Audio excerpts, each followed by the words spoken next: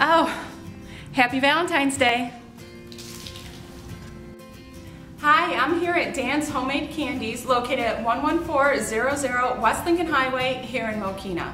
I'm out starting my Valentine's Day shopping, so I thought I'd bring you along for the experience.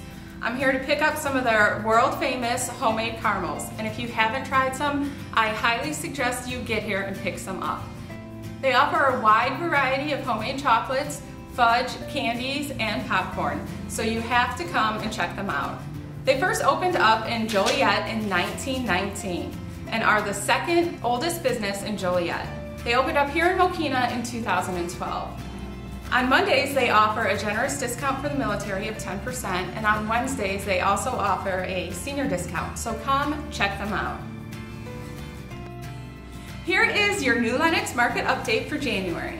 The average sales price was $284,000, and the average list price was $347,000. Homes averaged 78 days on market, and there were only 102 homes for sale. That is the lowest number of homes on the market in this area in the last 3 years. So inventory is low. If you're thinking of selling, now is definitely the time. Give me a call. I'm Kimberly Lipke with Baird & Warner.